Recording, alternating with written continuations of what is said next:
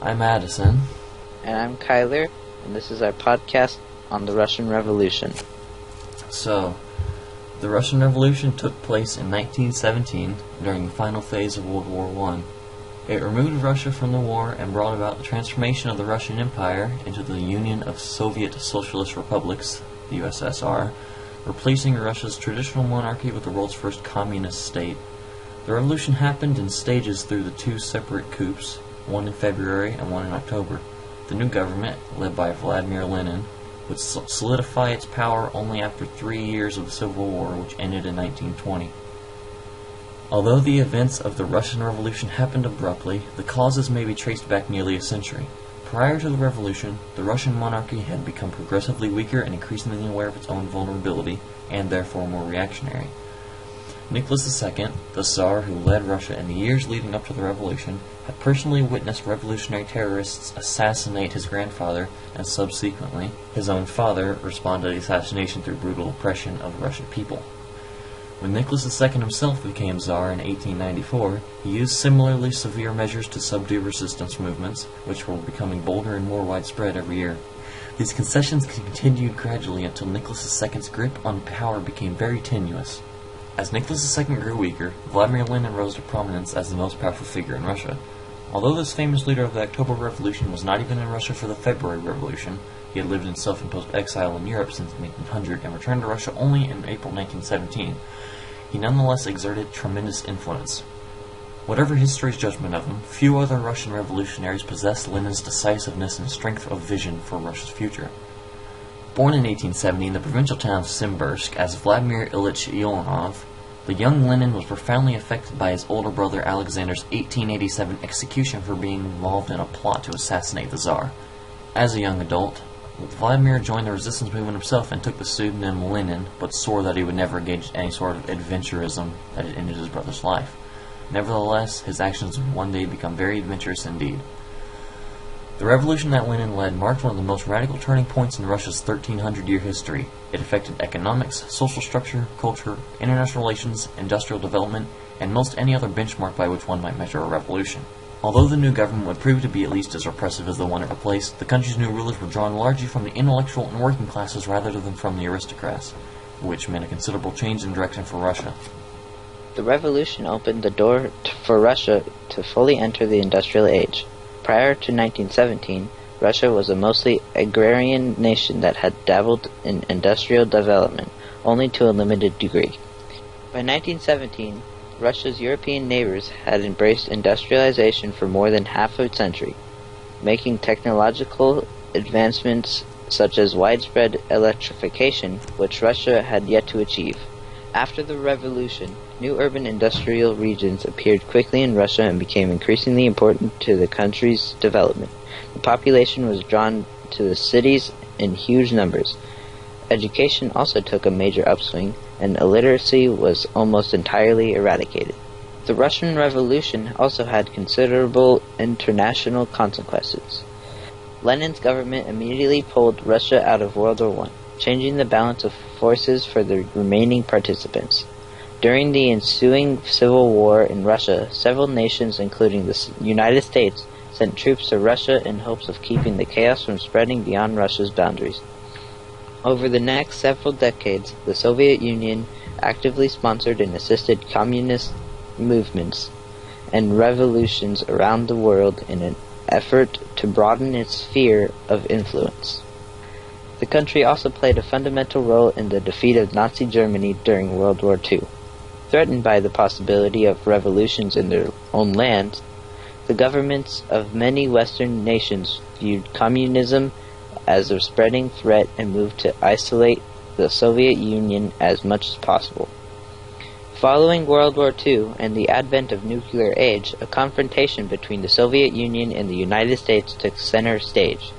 As this Cold War got underway, the two countries emerged as superpowers with much of the rest of the world falling in behind one or the other. A protracted nuclear arms race between the United States and Soviet Union would last until the USSR finally collapsed in 1991. The February Revolution. The Russian Revolution of 1917 centers around two primary events, the February Revolution and the October Revolution.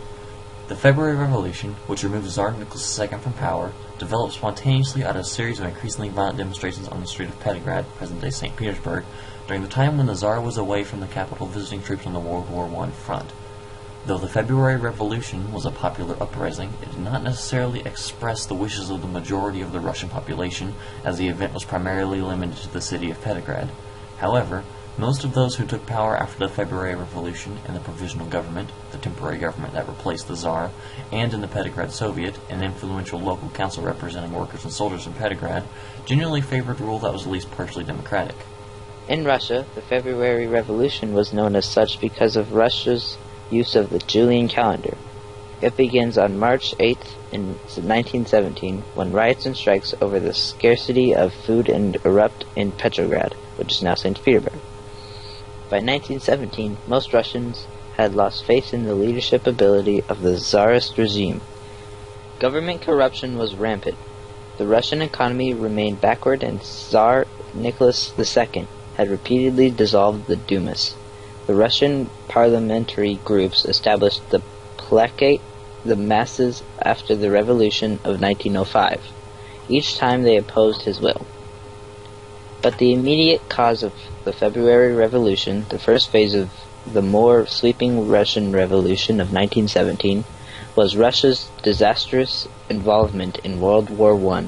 Militarily, Imperial Russia was no match for industrialized Germany. Russian troops were shockingly ill-equipped for fighting. The Russian casualties were greater than those sustained by any nation in any previous war. Meanwhile, the Russian economy was hopelessly disrupted by the costly war effort, and moderates joined Russian radical elements in calling for the overthrow of the Tsar. On March 8, 1917, demonstrators clamoring for bread took to the streets of the Russian capital of Petrograd. Supported by 90,000 men and women on strike, the protesters clashed with police, refusing to leave the streets. March 10th, the strike spread among Petrograd's workers, and irate mobs of workers destroyed police stations. Several factories elected deputies in the Petrograd Soviet or Council of Workers, following the model devised during the Revolution of 1905. On March 11, the troops of Petrograd Army garrison were called out to quell the uprising.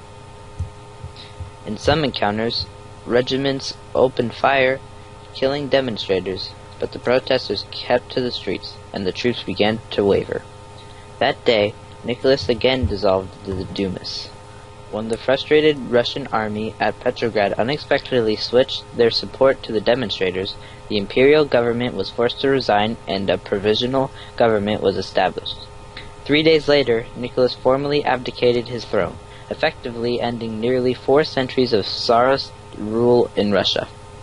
The October Revolution, also known as the Bolshevik Revolution, overturned the provisional government and established the Soviet Union. The October Revolution was a much more deliberate event, orchestrated by a small group of people. The Bolsheviks, who led this coup, prepared it in only 6 months. They were generally viewed as an extremist group and had very little popular support when they began serious efforts in April 1917. By October, the Bolsheviks' popular base was much larger. Though still a minority within the country as a whole, they had built up a majority of support within Petrograd and other urban centers. After October, the Bolsheviks realized that they could not maintain power in an election-based system without sharing power with other parties and compromising their principles. As a result, they formally abandoned the democratic process in January 1918 and declared themselves the representatives of a dictatorship of the proletariat. In response, the Russian Civil War broke out in the summer of that year and would last well into 1920. In April 1917, Lenin and other revolutionaries returned to Russia after having been permitted by the German government to cross Germany. The Germans hoped that the Bolsheviks would undermine the Russian war effort. Lenin galvanized the small and therefore the cautious Bolshevik party in action. The courses he advocated were simplified into the powerful slogans: "End the war," "All land to the peasants," and "All power to the Soviets."